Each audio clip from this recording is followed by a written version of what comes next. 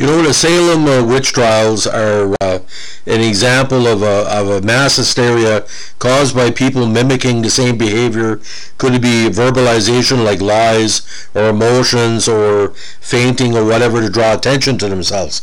Now, that's perfectly chronicled because you've seen documentaries and written accounts throughout the Massachusetts area about this happening. But today we're going to be talking about an alleged similar event, not because of witches, but because of emotional stress or psychological poverty or problems of living in rural areas.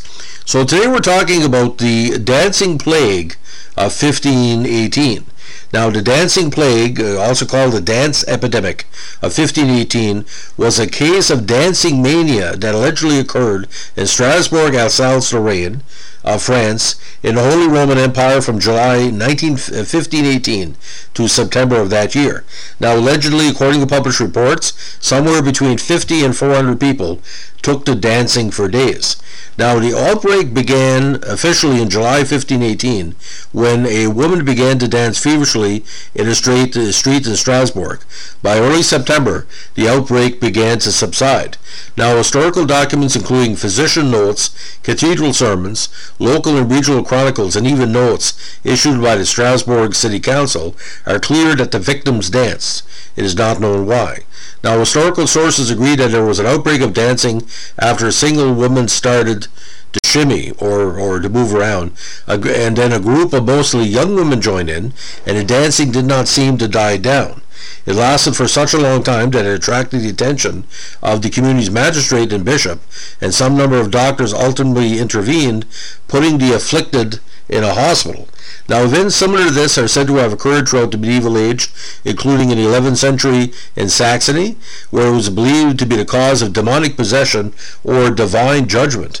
In 15th century Apulia, Italy, a woman was allegedly bitten by a tarantula, and the venom made her dance convulsively. The only way to cure the bite was to shimmy and to have the right sort of music available, which was an accepted remedy by scholars like Kircher. Now, contemporary explanations included demonic possession and, of all things, overheated blood.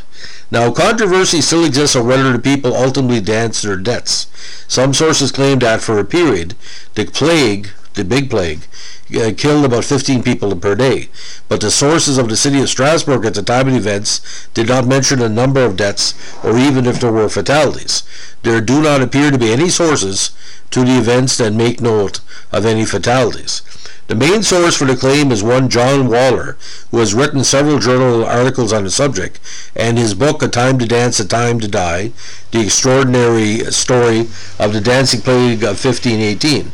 The sources cited by Waller that mention deaths were all from later accounts of the events. There was also uncertainty about the identity of the initial dancer.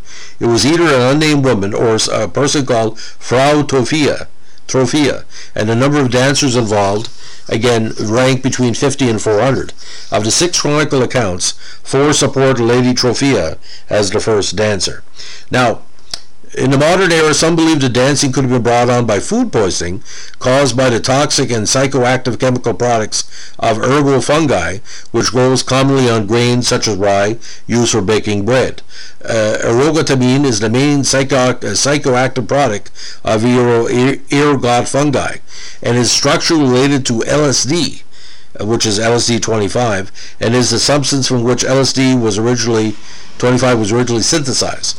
Now, the same fungus has also been implicated in other major historical anomalies, again, including the Salem witch trials. Now, however, Waller in The Lancet argues that this theory does not seem tenable, since it's unlikely that those poisoned by ergo could have danced for days at a time, nor would so many people have reacted to its psychotropic chemicals in the same way. The ergotism theory also fails to explain why virtually every outbreak occurred somewhere along the Rhine and Moselle rivers, areas linked by water but with quite different climates and crops. Now, stress-induced mass hysteria has also been claimed as an important factor. Now, this could have been a florid example, again, of psychogenic movement disorder happening in mass hysteria, or something called mass psychogenic illness, which involves many individuals suddenly exhibiting the same bizarre behavior, like the modern era. The behavior spreads rapidly and broadly in an epidemic pattern. This kind of component could have been caused by elevated levels of psychological stress caused by the ruthless years, even by the rough standards of the early modern period the people of Alsace were suffering. Now, Waller speculates that the dancing was stress-induced psychosis on a mass level, since the region where the people danced was riddled with starvation and disease, and the inhabitants tended to be superstitious. Now, 700 cases of dancing plague were reported in the same region during the medieval era. Now, the psychogenic illness could have created a chorea, from the Greek chorea, meaning to dance, a situation comprising random and intricate unintentional movements that filth from body part to body part. Now, diverse choreas, St. Vitus's dance, St. John's dance, Tarantism, were labeled in the Middle Ages, referring to the independent epidemics of dancing mania that happened in Central Europe, particularly at the time of the plague. Now, if you're wondering if this had anything to do with the flash mob sensation of the last number of years, not for me to say, but all I can say, I heard about this plague when I was in middle school, and I researched it back in the 1970s, and we still cannot find out why it was even conceived or published. Was it a folk tale? Was it a reality? Was it just a legend? Did the Salem witch trial participants read about this and said we're going to use this to draw attention to themselves? It comes down to this: were the participants in the Salem witch trials and this alleged event were there to draw attention to themselves? Who's to say? Because the human mind can lift a person, lift weight to save a person, can jump up into a river and save a person. A human mind and body is capable of anything. But would dancing yourself to death? Were they dancing to music? Were they dancing to sounds of their community? What caused them to dance? Were they hearing sounds in their heads?